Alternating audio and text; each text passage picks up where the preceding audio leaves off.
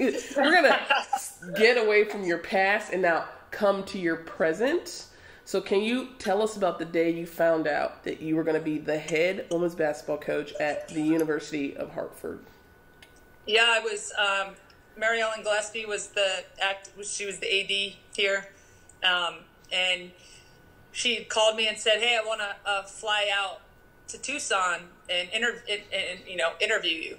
And I was like, "Oh my gosh!"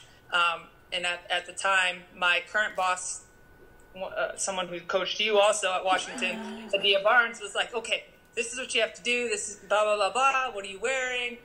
Tried to prep me because she had just done the same thing 3 years before. So. She landed. I picked her up at the hotel. We drove and had dinner. And throughout dinner, we were talking. And I was so nervous.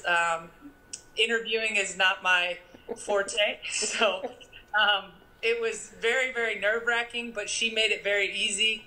And while we were sitting there towards the end of dinner, she was just like, "So I want you to be the new head coach here." And because I'm a big teddy bear, started crying.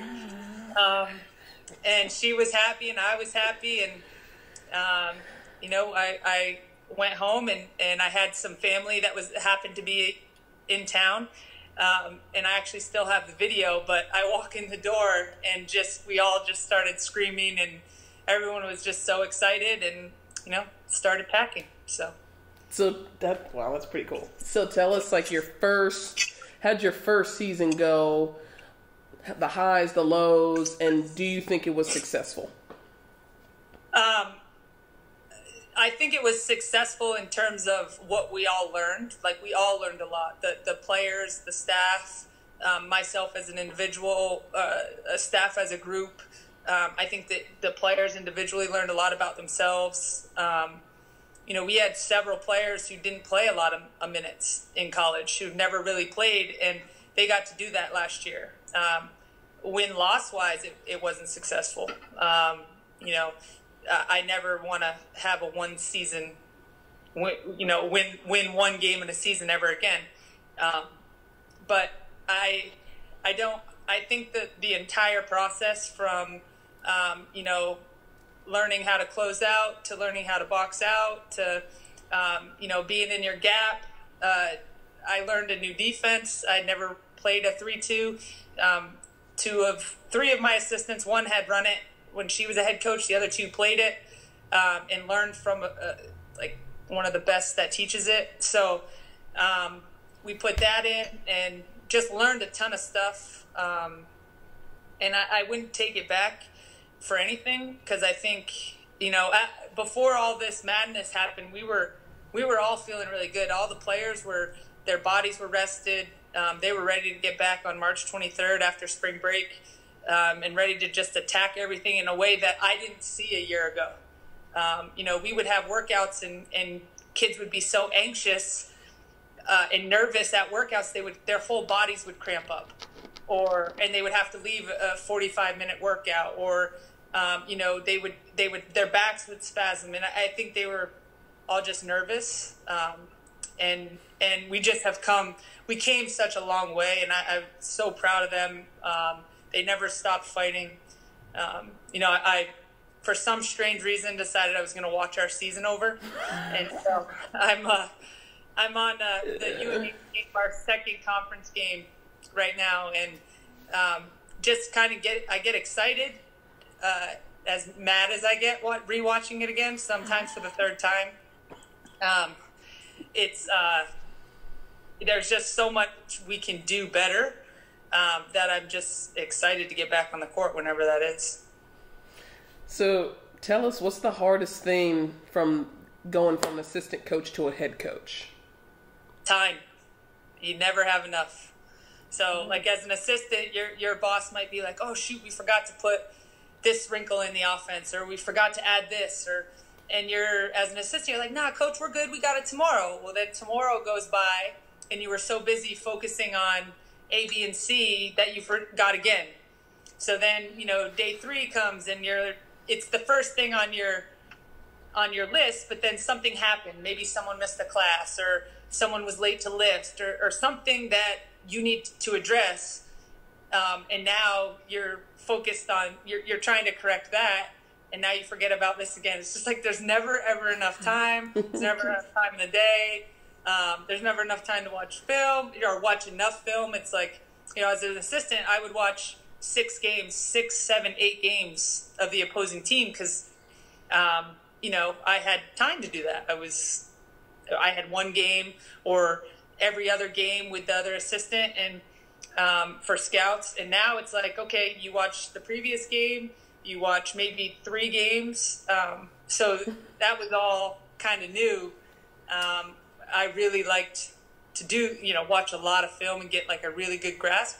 But, that's why your assistants watch 6 to 8 games and you guys put your minds together and come up with a plan. So, well, now that we have so much time on our hands because of COVID-19, what are some things that you've been doing during this free time that you have? Well, I have more time to bug you.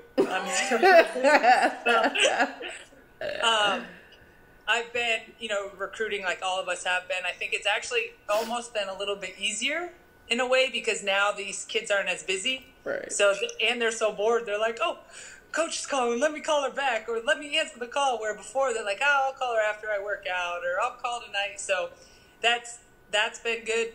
Lots of Zoom calls. I've been trying to watch a clinic, or today I listened to a podcast instead of watch the clinic, but try to learn something new every day, whether it's a philosophy I agree with already or one that's kind of intrigued me in the past. Take notes on that stuff. Like I said, I'm rewatching all of our games, so I try to watch one a day, at least 5 in the week. And then phone calls, staff meetings, I go for a run, go for a walk with the dog, have a little weight set downstairs. I get my little lift in, some puzzling. I got a guitar. We're going to have a band. Yeah, we are. That's not going too well, but I texted Naves the other day and asked him for some pointers. So he told me if I gave him a hug, I could get some free tips. So I'm all in. That's funny. And then, I'm learning Spanish. Since I have a Spanish player on my team, I decided I'd try to learn a little Spanish. Look at that. That's a lot, Morgan. Yeah. Look at you. That's production right there. Long days. Yeah, long days. You got to fill them with something now. Okay, future. So 2 questions for the future. This one first question. Where is your next vacation going to be? Oh, Lord. Well, with all this pandemic, probably Vermont. I'll probably just end up going home. Won't have enough time to really do anything too crazy, but either Vermont or Priest Lake, Idaho. So, why Idaho?